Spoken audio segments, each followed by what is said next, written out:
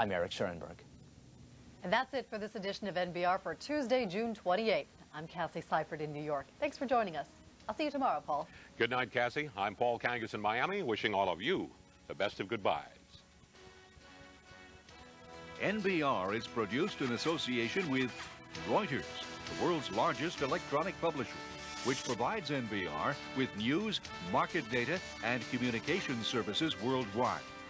And is made possible by A.G. Edwards, providing personalized financial services and investment advice to individuals and businesses. A.G. Edwards, a century-old tradition of service to investors. Franklin and Templeton Worldwide form the more than $110 billion Franklin Templeton Group, a global alliance of over 100 mutual funds and investment products, including U.S. government securities funds. Digital, an information technology company putting imagination to work. And by the financial support of viewers like you.